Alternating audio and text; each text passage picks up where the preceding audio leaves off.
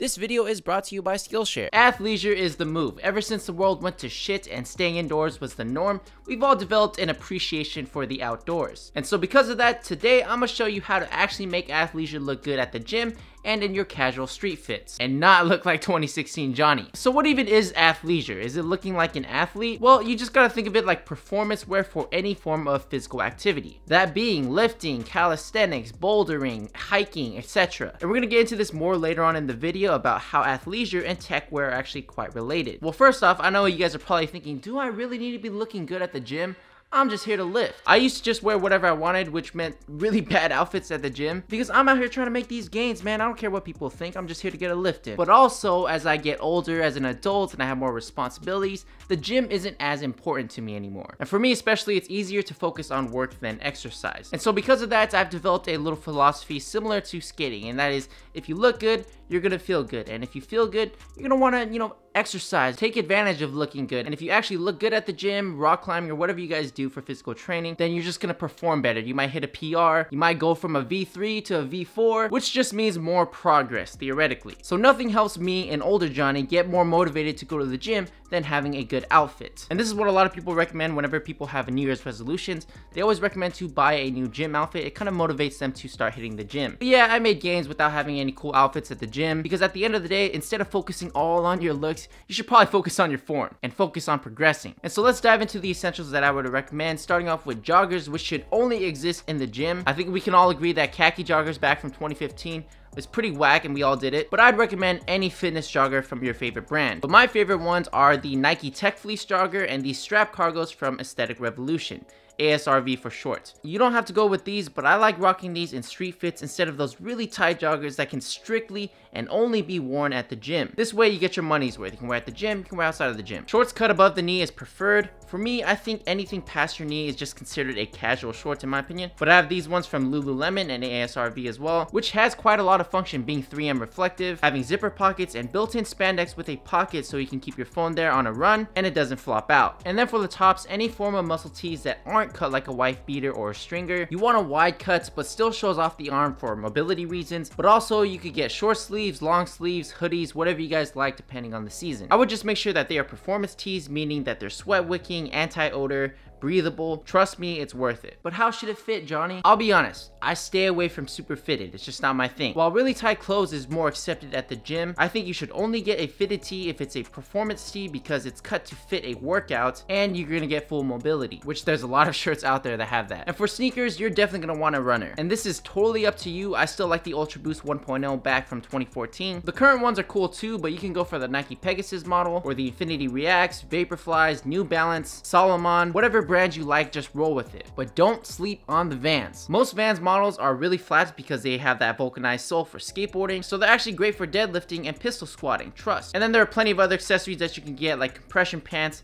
aka leggings for dudes. I mean, do they actually do anything? I don't know, someone let me know. A cap, duffel bag, maybe a sling bag, any windbreaker are all pretty dope. So these are the basics that make up an athleisure fit. Obviously these are meant for the gym and training, all that, but you can take it to a different direction and incorporate it into your current style. So here are some pointers, things I think about whenever it comes to styling it. When it comes to the fitness vibe, you want to focus on color blocking. I think this is the only time that guys actually embrace color in their wardrobe, so this is good practice for you. For me, I think white sneakers make a massive difference when it comes to your athleisure fits. And you guys already know me, I like white sneakers, black pants, any colored shirt. That's a color combo that always works no matter what your style is. Give it a shot. But you could also throw on any of your streetwear jackets on top of your current athleisure fits. That way it kind of dilutes that, yo, I go hard 24/7, 365, no days off type of vibe, giving it a more street vibe. And the same applies if you swap it out for one of your regular sneakers or a different cap. It's going to water down that fitness vibe to it. And this is a vibe you don't see as often as you would think.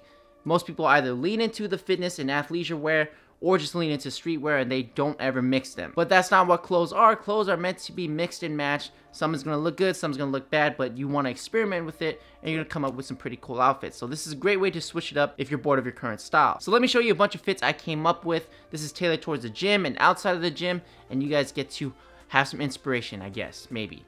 I don't know, let's check it out. Let's start off with this one right here. Pretty simple gym outfits, nothing too crazy, but bam! Now we have sort of a tech wear outfit, quote unquote tech wear. Like I said, tech wear and athleisure are quite related, tech wear being a derivative of athleisure.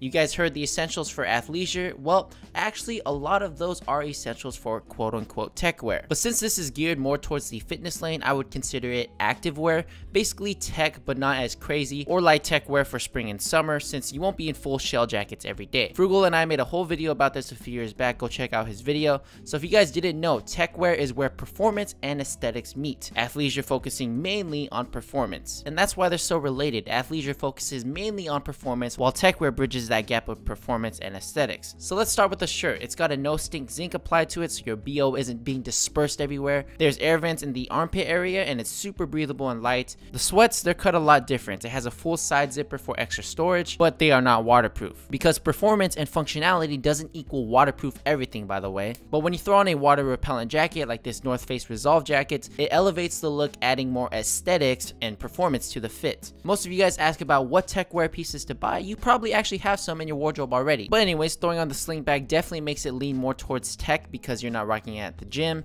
How many times have I said tech? Jesus. It's for city living, you know, extra security for your belongings so you don't get pickpocketed and all that. But how about a street fit? Well, I like to throw on the forces with the tech fleece, and honestly, they are meant to go together. Though these sweatpants are a jogger, the cut of the tech fleece sweats actually complements the sneaker, having a more wide cut around the thigh area, and it's proportionally satisfying. If you threw on skinny joggers, no. Then I've got on a black hoodie, green dad hat, and I threw on a gray oversized bomber jacket from Alpha Industries, and this is my everyday type of fit, you know, picking up groceries, walking my dog. It's simple and it looks pretty good. Feel free to use any jacket, by the way. I just like bombers. And if it's winter, swap it for leather sneakers, glasses, and an overcoat, and you, my friend, have a casual winter fit. Now, if you're watching this peak summer, check this out. All black with the shorts, crew socks, and Vans. Then top it off with an Airism boxy tee from Uniqlo with a cap, and you, my friend, have a pretty decent summer fit that's comfortable, breathable, and still looks like it hits the athleisure vibe for sure. And you can always top it off with a sling bag for the final touch to make it more of an urban fit. And if you want something lighter, you guys saw me rock this fit last year. Swap it out for the Nijas and a white shirt in the same Airism tee with a black cap, and you're rocking a contrasting look that always looks great. Feel free to throw on a sling as well. Obviously, you can swap the top and pants for anything you want. I dig this tech fleece crew neck and a black hoodie. Just depends on the weather. Now, this is my hiking type of fit. I threw on a Lululemon Pulse Motivation tank, or any tank of choice that's breathable, the ACG deploy cargos, Mountain Fly Gore-Tex sneakers, a sling, and you've got the perfect hiking fit for whenever it gets hot. And in your bag, you can carry your shell jacket, your snacks, and all that if it gets a little wet. I'm waiting for New York to warm up a bit before I scratch my hiking itch. But in the meantime, I'm gonna scratch my creative itch by learning a new skill with the sponsor of today's video, Skillshare. Skillshare is an online learning community with millions of people who also want to scratch their creative itch and learn any useful skill that they want. I'm constantly checking out new classes because I really enjoy learning or refining a skill because, like you, I'm a lifelong learner. There's an endless amount of classes for anyone and everyone. I know you guys would probably like photography, graphic design, videography classes, but also if you want to start a business, start a clothing brand, learn how to cook or play an instrument, Skillshare has your back. So I recently checked out this street and documentary photography class by Andre Wagner. The whole concept of this class is capturing the moments, nothing staged, something I want to start incorporating with my Instagram pics. And one of the things I like about this class is him talking about framing, how you think about it. Keep thinking about it so you can refine it over time and stop putting the subject always dead center. Johnny, you better listen. Putting them off center, oblique shots, and so much more. The class is really short and super helpful. Definitely recommend checking it out. And since you guys watch my channel, the first 1,000 of you guys that click the link in the description are going to get a free trial of Skillshare Premium membership, and afterwards would be $10 a month. Do us both a favor, check out Skillshare, learn a new skill. It's going to help me out as well. And thank you again, Skillshare, for sponsoring this video. You guys see how diverse athleisure is? No more of this, okay? I'm just playing. You do you. If you made it this far, comment train legs so when people see this video, they can get that reminder. Alright, y'all. I hope you guys found this video helpful and informative. We are getting closer to normality. Thank goodness. Get your exercises in. Go explore the outdoors. Give this video a thumbs up if you enjoyed it. Subscribe to the channel. Leave a comment down below. Follow me on Instagram at FlyWithJohnnyTy. You can also follow me on TikTok.